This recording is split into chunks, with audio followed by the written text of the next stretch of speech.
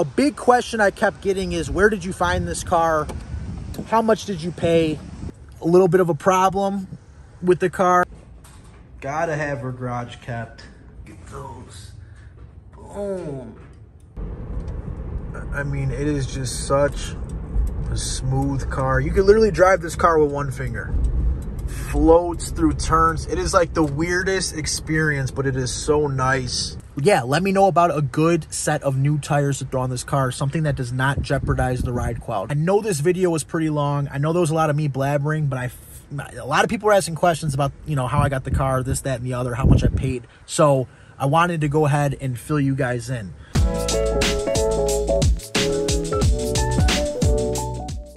So I recently picked up a 2004 Lincoln Town Car Ultimate with 34,000 original miles on it. And I posted it in a group that I'm a part of on Facebook, a Lincoln Town Car like enthusiast group. And I just posted some pictures of it, and I had a lot of people message me different things. There was people messaging me, asking me how I found the car, where I got it at, how much I paid, all types of stuff I was getting messages about. And I just figured the best way to kind of do, you know, instead of answering all these messages and doing like that, I could just make a video for you guys where you could maybe see the car a little better angles of it. I got better lighting than I did in those pictures. And yeah, kind of fill you guys in what I just picked up over Labor Day weekend. So without further ado, let's go ahead and get into the 2004 Lincoln Town Car with 34,000 miles. Just in case you guys don't believe me, boom. It's kind of crazy to see that 34,000 miles on a 20-year-old car is absolutely nuts. And as I step out here, bear with me because it is pretty windy. So I'm just going to try to talk loud and kind of try to shield the microphone as best as I can. And I know I picked a pretty odd location to film this video, but I figured a cemetery would be good because it's quiet and you guys could actually, you know, I don't got to sit here and dodge cars and you guys could actually hear me. But this is the car. I'm gonna go ahead and just do like a slight walk around for you guys so you guys could check it out. Nice chrome. Let me back up a little bit. Beautiful chrome, beautiful, you know, those are the OEM rims from Lincoln. See, you got the Ultimate. And I wish, kind of overcast, I wish the sun was out because when the sun hits this paint, there's like a sparkle in it. It's a crazy color. It's like a beige, tannish, cream color. But when the sun hits it, it's hard to explain. I'll be doing more videos of the car as time goes on, and I'll get, you know, a nice one of it shined up and in the sun. But even without the sun, you can see this thing really shining. Just such a beautiful car. I mean, look at that chrome bumper, those clear headlights. And I know it's not for everybody. A lot of people will call this an old man car, a grandma car, a grandpa car. I get that. Let me show you guys the interior as well.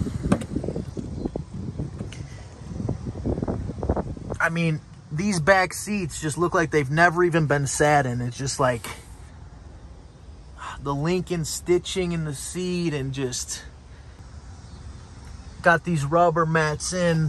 Previous owner had those in, but some little scuffs and stuff right here. But the Lincoln kick plate on the door, and then it's just like, just the little details. I don't know how well the camera picks this up, but this is almost like a goldish bronze color. Even on the little lock itself, and the wood grain throughout. This is the same wood grain that's in the front.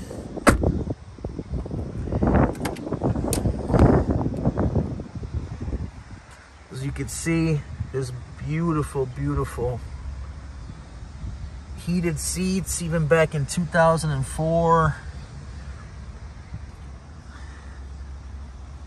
Just trying to get you guys a shot of everything here.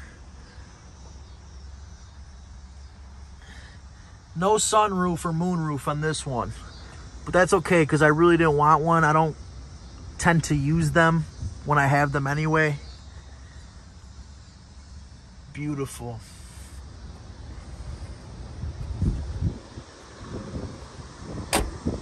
The rims are just one of my favorite part about this car.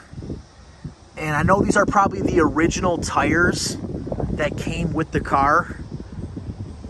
So if you guys have any recommendations for tires, and I don't even think they got to be white walls, because I'm not sure if I really care to keep the white walls.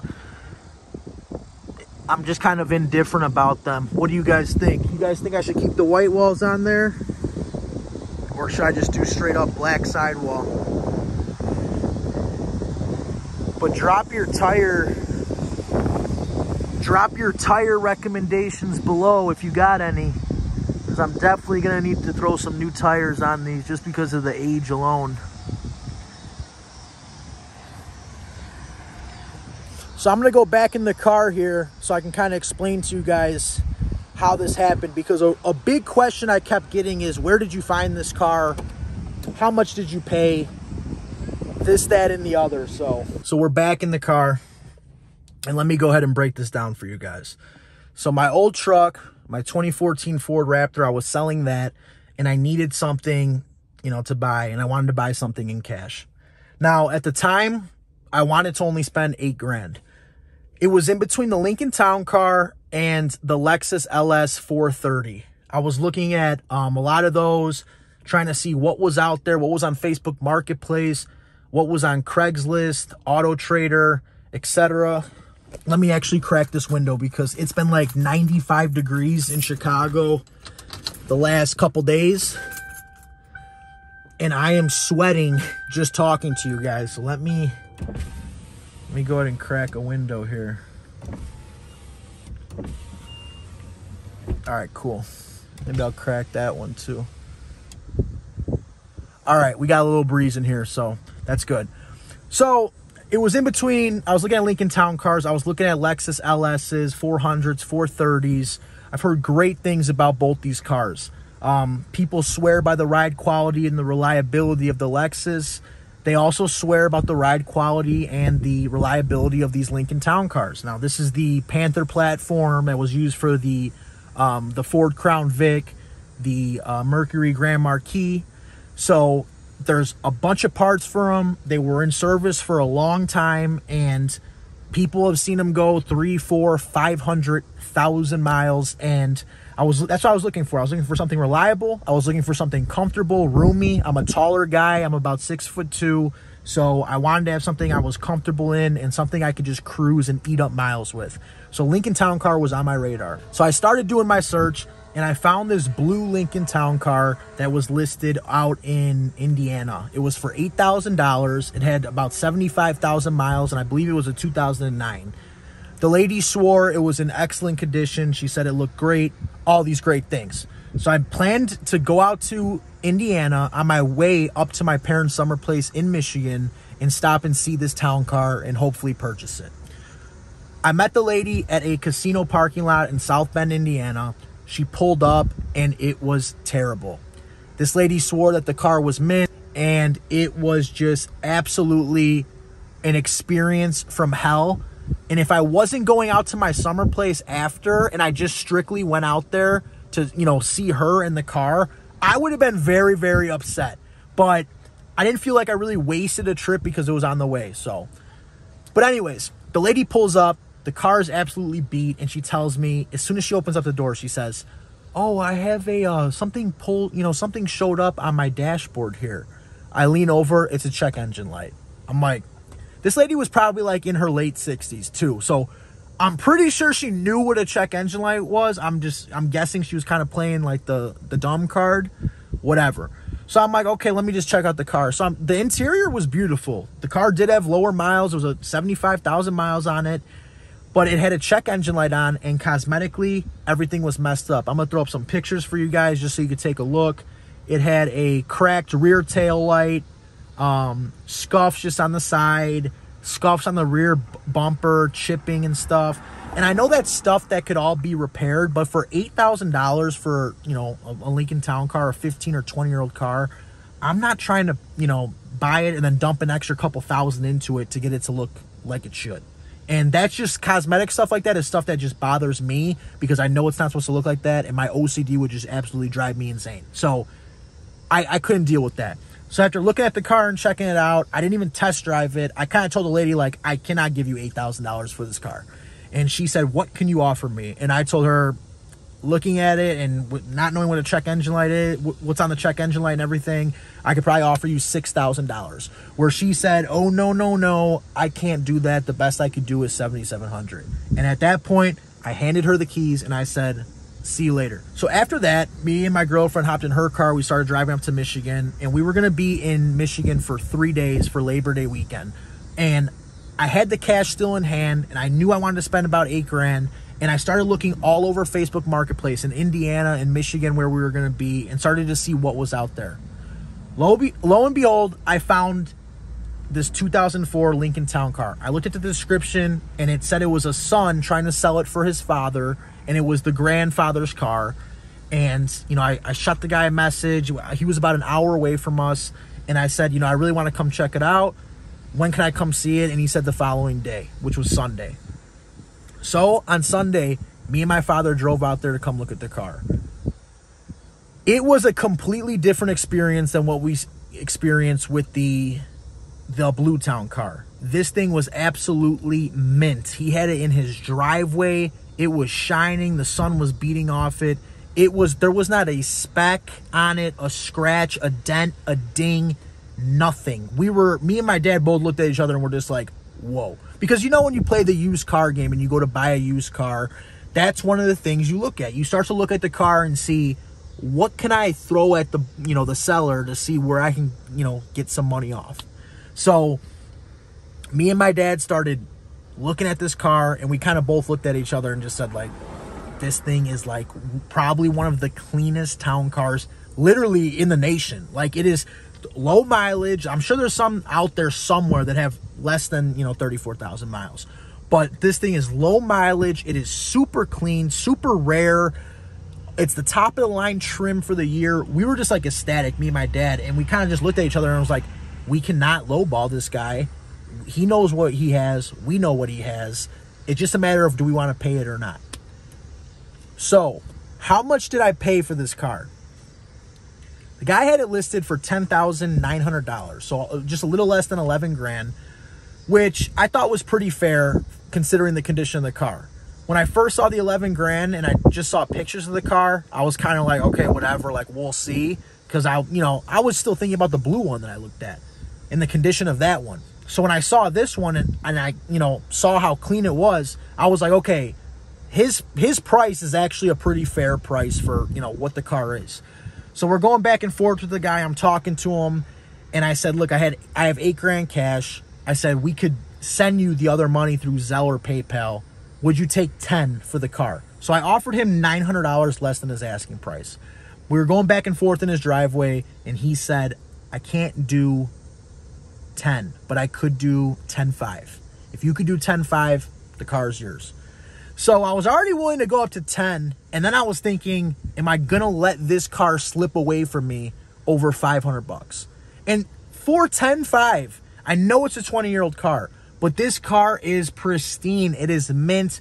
Even this video is not going to do it justice. So I just looked at my dad. We spoke, you know, we talked it over, and I just said, let's just do it for, you know, let's do it for 10.5. So I bought the car. I drove it home from Michigan. And as soon as I got home, I did an oil change on it, because let me show you this. If you look here, it says next service due either May 2nd, 2018 or 37,000 miles, whatever comes first. Obviously, this never hit the mileage, but we are way past the date for an oil change. So the first thing I had in my head is, as soon as I get home, we have to change the oil on this car, because I cannot, it has been sitting in this car for, I mean, what's the math on that? Quick math, 7 years? The oil's been sitting in this car. So I need to change the oil. So I stopped on the way home, and I got the Ford Motorcraft oil with the filter, and I went ahead and propped this baby up, and I started working on the oil change in my driveway in like 95-degree heat at the peak hottest point of the day. So I'm trying to get this drain bolt off. I'm having trouble doing it. Sure enough, the thing finally gave, and I'm unscrewing it, and I forgot to pull the little breather, whatever you want to call it, the breather hole on the oil drain pan, so that when the oil's going, it could flow fast and not get like spit back out. I forgot to open that up. So there I am underneath the car. I'm letting this oil pour out, and it's pouring out at like lightning speed. And all of a sudden, the oil drain pan that, you know, it's going into starts overflowing beautifully right into my my driveway, right on the concrete of my driveway. So there I was, panicking, grabbing anything I can, towels, paper towels, whatever, to try to stop it. I grabbed another oil drain pan I had in the garage, threw it under there real quick, and tried to save as much of the oil as I could. And I did a pretty good job, but that is a mistake I will never make again. I will always triple check that from now on, because I guess you live and you learn. And I know some of you guys are like, well, why didn't you just take it to a Jiffy Lube or like somewhere like that, or whatever, and get it done? And they were open, but I didn't want to do it, because when it comes to my cars, if it's something I could do on my own, whether it's changing fluids, oil changes, washing the car, anything like that, if it's something I could do on my own, I will pick to do it on my own every time, because I just want to make sure it's done the right way and it's done to my standards, because I'm a freak when it comes to my cars. I like them to be taken care of the right way. I want to make sure it was done right. There was no funny business going on, and that's what I get for trying to do it on my own. But we got the oil change. The 7-year oil is done. It came out. It just looked black, like it looked dirty, you know, black oil. It didn't look like anything crazy. There was nothing like milky going on with it. It didn't have any sort of weird haze to it or nothing. It looked just like old black oil. So, but she's got fresh oil in her now.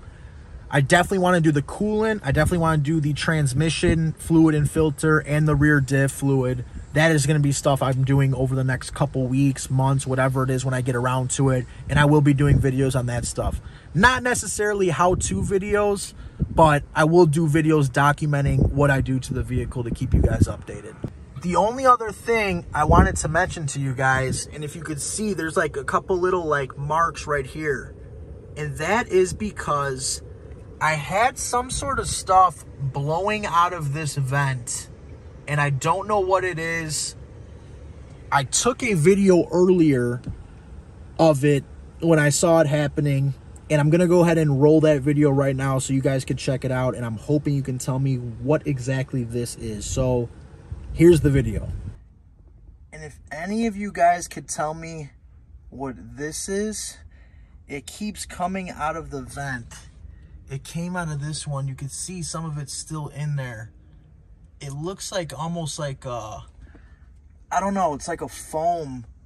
Almost like it would be like a foam, like for like a gasket or something, but every time I turn the air on, little pieces have been coming out of the vent, and I don't know what the hell it is. I don't know if it's because the car's been sitting for so long or what, and it hasn't been used. I don't know. If you know or you have any idea, drop a comment, let me know. So I literally turned the fan speed all the way on high, and I got these particles everywhere. It literally shot out onto the seat, so I gotta clean this up now. But yeah, I don't know what it is. It's like a foam, but when you touch it, it gets like black stuff, like an oil almost on your fingers. I don't know. I gotta clean this up. So as you can see, it was like this little stuff that it came out, and it was on the, you know, it's like when you touch it, it almost like disintegrates and is like oily on your fingers. This car is, like I said before, this car was sitting for some time. So I don't know if that's just some sort of like dirt or mud that got built up in like the AC system or whatever. I don't know. I'm not a mechanic like that, so I really don't know. But that was the only thing so far that kind of threw me off, where I was like, whoa, okay, what's going on here? I don't know what this is. But besides that, the whole 2-hour trip home from Michigan and everything else, this car absolutely just floated down the highway. No issues. The airbag suspension in the rear works great, and I didn't have any problems. So if any of you guys know what that was coming out of my vents, what substance or thing or whatever that was, please drop a comment below about that.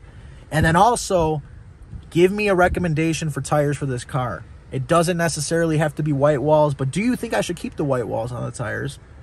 And yeah, let me know about a good set of new tires to throw on this car, something that does not jeopardize the ride quality, because obviously that's one of my main reasons I love this car, is because of that ride quality. Besides that, I know this video was pretty long. I know there was a lot of me blabbering, but a lot of people were asking questions about, you know, how I got the car, this, that, and the other, how much I paid. So I wanted to go ahead and fill you guys in. So we went over how much I paid, where I found it, a little bit of a problem with the car, I guess you could say, with that stuff coming out the vent. And I'm trying to get your guys' opinion on tires, so make sure you let me know about that. But first video, first actual video of the Lincoln Town Car on the channel. If you guys like the video, please be sure to like, comment, subscribe. Keep an eye out, because I will be trying to push out content with this car as much as I can. I'm also going to be doing window tints on it, because this car has absolutely zero window tint, and it's weird. I've always had cars that have tints on them. So we're going to put tints on it, but we're not going to do it super, super dark. Just like a nice little shade of like black tint. I think will really tie it all together very nicely. But yeah, thank you for watching the video if you made it this far. Appreciate your guys' support. Let me know what you think about the car. Let me know if you think I overpaid, underpaid. Drop a comment below. Let me know what you think of the color, the trim. If you've had one, how many miles does yours have? Whatever. Open discussion in the comments below. So feel free to write something. I try to respond to every single comment I get. So as always, thank you for watching the video. Stay tuned for more content, and we will see you guys on the next one. Peace.